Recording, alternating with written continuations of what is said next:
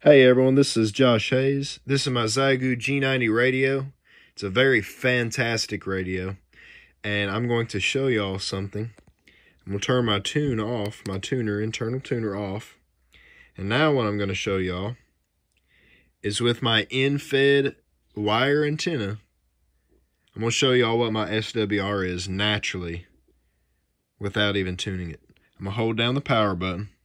This is how you do this. On this radio, you hold down the power button. Check this out, y'all.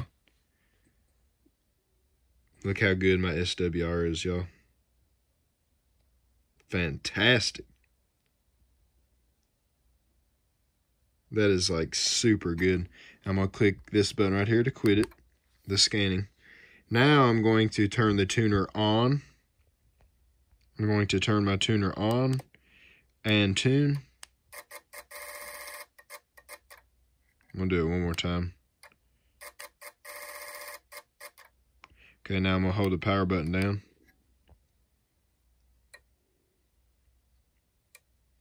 It's really good.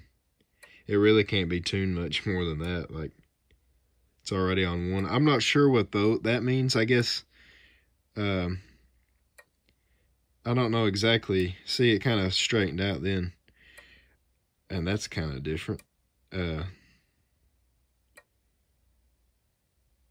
I guess it's just where, you know, there might be kinks in my line. Possibly, maybe not. But it seems to be pretty accurate. I'm not sure what that is, but could be how the wire has some bends and kinks in it. My wire antenna. Anyways, I'm going to click quit on this. Now, you know, on some of the other bands like this one, without the antenna tuner on, it's not the greatest, but it's still really good. The SWR, that's really good for that. I have a really nice antenna, and it's just an in-fed antenna, and it works great. And then if I tune it, it may tune it even more. That was different. I think it might have tuned it even more there. You can see where it tuned. Yeah, it might have brought it down closer to 1.0. Now, let's see. 20 meters. Wow. 20 meters is good too, SWR. I see all those little bumps and stuff. If I turn my antenna tuner on and then click tune and hold tune, now let's see what it is.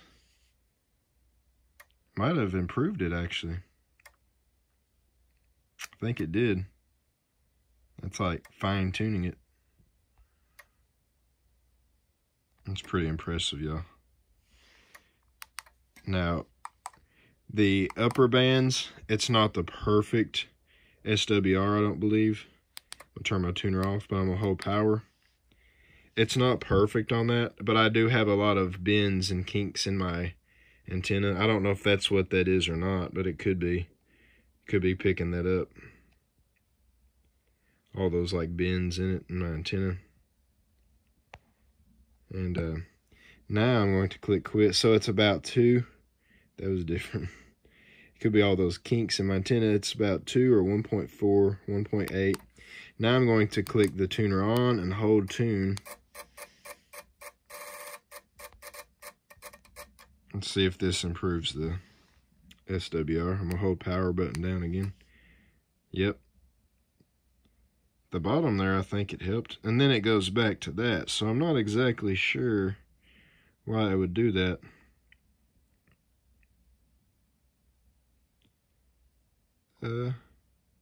Seem to straighten it. But when I go to transmit, it usually stays at a 1 for some reason. Which is a good thing, because when you transmit, you want your SWR closest to 1, you know. And here's some of the stations on here. For a couple of 3 days before we started. Good signal. This is a good radio, y'all. And if you want to, you could always get that Xiegu, I think it's something 125 B or something. It's like an amplifier and a built-in antenna tuner in it. So that's a real good, good combo with the antenna tuner, with the, antenna tuner, and also it has the built-in, it's an amplifier, built-in amplifier and built-in antenna tuner is what I mean. And this is 40 meters. There's that station there. Good signal. Real good signal. And my antenna's not super tall off the ground. It's decent, but maybe 20 feet off the ground, maybe something about 20 feet, or a little, maybe 22, 25 feet. Not much more than that, I don't think, though. And then you got some real good signal on 80 meters.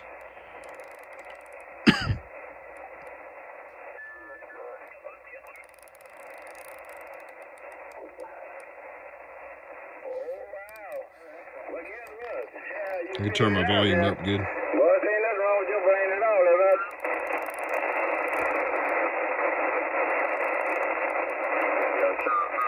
9th, 10th, and 11th are running that thing. They used to have a 660 dash 3 times around up. Kenwood at Xiegu, and these will work good on my... Good signal. I wonder what that signal is, just curiosity. Not sure what all that is. It's not on the handband anyways. I was just seeing what that was. Let's see. Just listening on that other frequencies. Let's see here. 1800.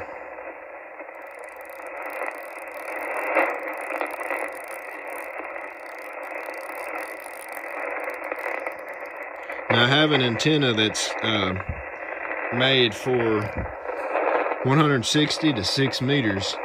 It's just I got a lot of bends and kinks in it, so I think that's why my SWR looks so poor on this, up to 4. But the good thing is, when I tune it, it tunes, and it allows me to communicate with only like one, with only like one SWR, which is fantastic, y'all. It's fantastic. It goes back up there, and then it goes back to 4.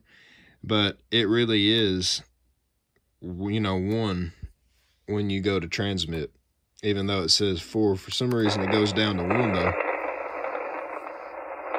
And, of course, the cool thing about this radio, if you go 1 over, it won't let you transmit on a non-ham frequency, which is really cool.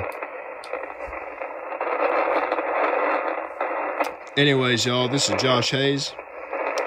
This is a very fantastic radio, super good radio. I would consider it probably a QRP radio, although 20 watts is decent. Even though, a lot of ham radio operators use more than 20 watts or more than 100 watts sometimes. I'll turn that down for the lightning crash things on there, the noise on there. Anyways, y'all, it's a really good radio. It's a good starter radio for me. I really recommend this radio because it's a really good radio. Could I have got a, save my money and got a bigger, better radio for, a lot more money? Yeah. But at the time, I didn't have like $1,500. But this is 20 watts. I could have got a radio that comes standard 100 watts and then get an amplifier if I wanted, and it would be more like a few hundred watts most likely for a radio. But this right here is doing very good. I was able to talk to Panama. I was able to talk to Colombia, Saskatchewan, Canada, Winnipeg, Canada, California. I've heard Rome, Italy the other day. I try to communicate, that far, but through the pile-up, it's sometimes hard with a 20-watt radio. However, it's not impossible. It's kind of hard to communicate on a pile-up, on any radio, because there's so many stations coming through. But the other day, I was able to, with my Xiegu G90 radio right here with 20 watts on 10 meters, I was able to talk about 2,000 miles to Panama. on a pile up. A lot of people kept coming through on there, and I was using a CB radio antenna. It's pretty impressive. A CB radio antenna the other day on 10 meters, and I tuned it, the antenna. I was parked in my truck, and I was able to talk to Panama, approximately 2,000 miles. Very, very impressive. You can't talk that far just with a CB radio. But, I mean, I guess you can if the conditions are right. But 10 meters seems to be open more. I don't know why, but it definitely seems to be open more than CB radio. And, of course, there's a lot more power as well. 20 watts versus 4 watts that's only allowed with a CB radio. If any of y'all have any more questions about my radio here, please in the comments let me know, because I love to talk about radios. It's one of my favorite hobbies. It's just such an exciting little radio here. And my plan is to, when I save my money up, to get that amplifier that's made for this radio, Xiegu brand amplifier. I'll get that amplifier, Lord willing, and it'll, bring my power on my radio up to about 100 watts. And then that'd be pretty good then. The main thing, though, is the antennas. Because, a little amplifier is not going to help the reception. It'll help the transmission. But I need to figure out how to get my antennas up above the trees a lot taller, because sometimes it's hard to get it up the trees. I've heard that you have to have like an arborist throw line or like a slingshot with a weight to get the line, like a slick line up above a tree, and then pull your antenna up. I'm kind of not super familiar with all that equipment stuff. If anyone knows the best way to get your antenna way up above a tree, whether it's through like a slingshot or a slick line with a weight, please let me know the best way, and perhaps the most affordable way as well. The most affordable. And because I've noticed once I get my antenna up a little bit more above the ground, I get even better signal. And even if I change the direction of the antenna, I pick up, like the other day, I picked up, I believe it was Finland, perhaps, or the Netherlands or somewhere. I don't know if it was the Netherlands. I think it was Finland or maybe Denmark or somewhere. I can't remember exactly, but it was somewhere in Europe. And that's because I oriented my antenna like east and west instead of like north and south, and it seemed to pick up more east-west stations like Europe or other stations. Perhaps in the I think that was the only one I heard that day, was like around Europe. And different stations I could pick up, different orientations of my wire antenna, my in-fed wire antenna. But I'm still learning. And if anyone has any comments or questions or wisdom, I'm always welcoming wisdom in the comment section about radios. And I hope you all enjoy this Xiegu G90 radio review. And it's a really good radio. And I was demonstrating about my SWR. It's really cool how this radio works. It has a lot of features all in one radio. You don't even need an antenna tuner with this radio, which is awesome. And the awesome thing is as well, with that amplifier, a lot of times when you have an amplifier, you have to have an external antenna tuner with it. But the cool thing is, it works with the Xiegu G90 because it's the same brand, Xiegu. And it tunes just like the Xiegu radio does, which is pretty impressive. And hopefully that's the amplifier that I get in the future. I hope you all enjoyed this YouTube video of mine. I also like to post YouTube videos about my garden, all my cool vegetables, Lord willing. I'll have all kinds of vegetables, Lord willing. And also,